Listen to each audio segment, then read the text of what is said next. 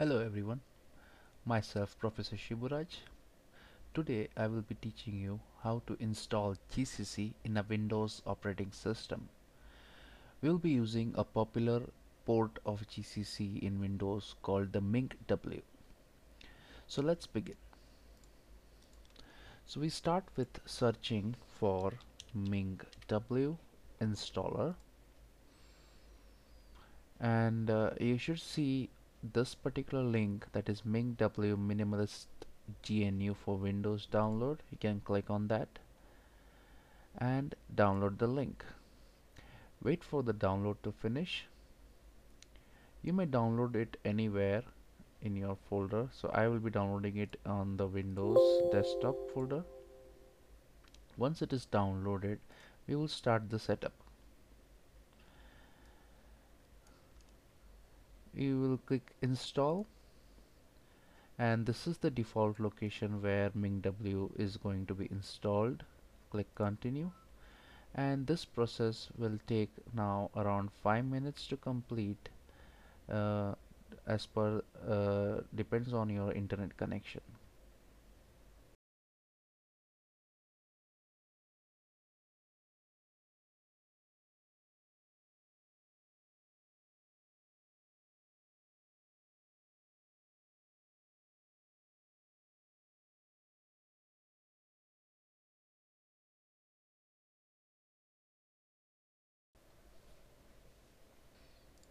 So the installation is done. Now this is actually the pre-installation, so it has downloaded the necessary initial files that is required. Now we will click on continue. You can see this window that is coming up. So here you have to select what all libraries that you want MingW to install. So here I'm going to select the base MingW32 base installation, then the GCC compiler, and let's also select Objective-C. And once that is done, then I will click on installation, apply changes. Once this is done, it will ask for apply to download the necessary files, and now just wait for the compiler to be downloaded.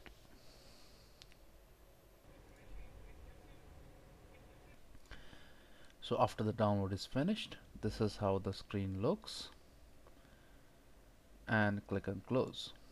So now our compiler is installed. Now just to check,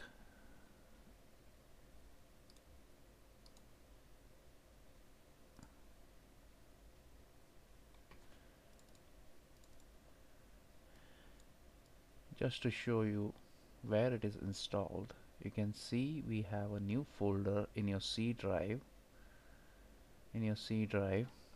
called MingW. This is where we have installed. This is around 283 MB that has been downloaded. So here you can see all the folders, and this is where our compiler is. So this is our compiler, GCC compiler. Okay, now once this MingW is installed, this is installed locally. That means whenever we want to compile any program, we will have to come to this directory and then compile our programs. So this is a bit of inconvenience. So what we are going to do is we are going to um, edit the environment variables so that this is globally identified. So let's begin by opening your control panel. Click on open up your settings. So this is the Windows settings. You can start searching for environment variables. Click on edit system environment variables. This opens. Click on environment variables, and in the system variables you just have to go to the location where the path variable is there. Double click that and here is where you have to add the path of your GCC. So this is our GCC, so just copy this path and add a new entry.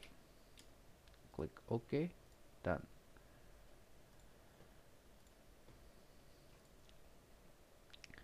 So now I can open up my command prompt cmd, and here I can type gcc minus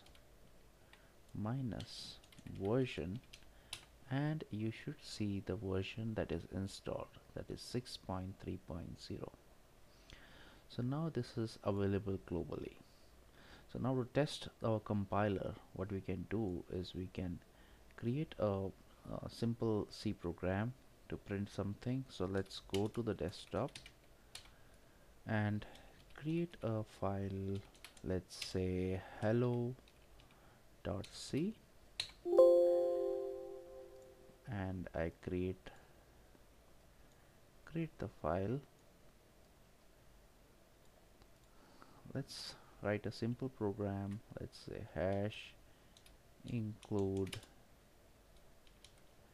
stdio.h int main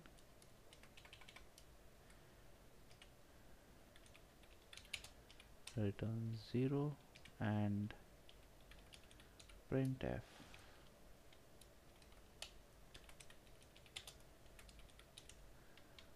Hello world. Save it, close it, and now to compile this we simply have to say gcc hello.c, and if I press enter, now before I press enter I would like to show you what all files are there on my desktop. So if I just put dir, you will see there is this installer that I have created, that I downloaded. Then there are some folders, and this is what my file is saved as hello.c. Now let me clear the screen, cls, and now let me compile it. GCC, to compile it is simply GCC and the name of the file that you want to compile. So GCC hello.c and enter. Now if there are no errors, that means your program has been compiled successfully. And now if I do a simple dir again, you should see one more file over here. So it's called a.exe. So that is our output of the program. So if I want to execute it, I would simply write a.exe and enter, and it shows me hello world. So our compiler is working properly. Now let us see how to add some other parameters to the GCC compiler so that it can follow the ANSI standards. Currently it is following the C11 standard. So let us begin. Now before I start, I would like the output to be stored in the file named hello.exe and not a.exe. So for that, the flag that is used is -o, and the file name hello.exe. So now the difference is that when I compile and if I do dir, you will see the file is outputted as hello.exe. Now to compile it, it is hello.exe, enter, and we get hello world. So that is perfect. Now this is fine, but now if I want to follow the ANSI standards, so simply I just have to put a flag at the end, that is ANSI, and press enter, and it compiles. Now to test whether it is actually following an ANSI standard, just edit the file. Let's open the hello.c program again, and in ANSI standards we don't have this sort of a comment. double slash. Single line comments is not there. So if I try to save this and compile it again,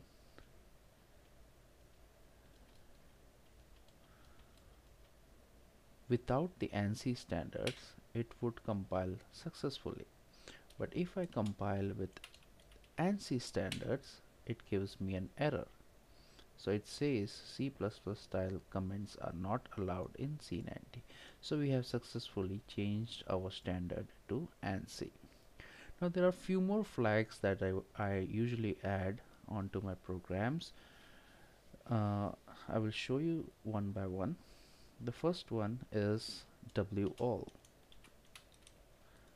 So this shows me all the different types of warnings along with the errors. Now to show you how it works, I will just open the notepad. Again, I will just remove this and I will add a variable over here. Int a is equal to 10. So now I have declared a variable and initialized it to a value 10, but I have not used it anywhere in the program. So now let us compile this, close the file, compile it, and if I compile it, it doesn't give me any errors or warnings as such. So if I add this WALL, it shows me that there is a warning. It is saying unused variable a. So this is a very important flag to help us optimize our code a little bit. So next flag that I usually add is pedantic errors. So now to show you what this how this is going to help me in find now this I will slightly change the program a little bit to show you how pedantic errors helps.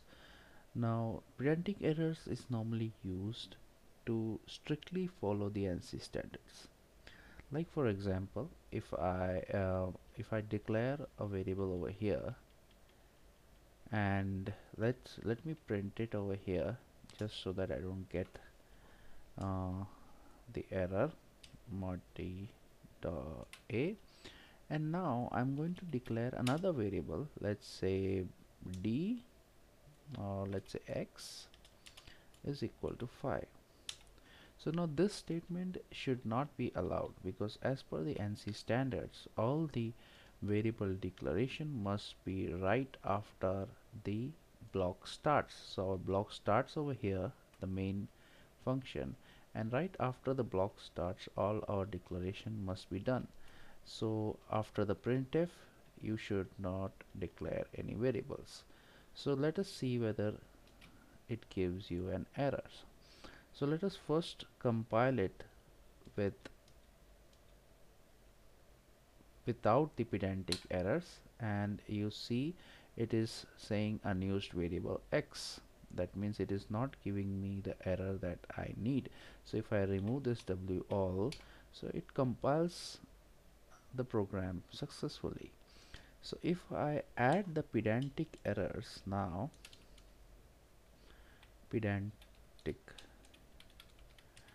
errors, and if I compile this now, it says ISO C90 forbids mixed declaration of code.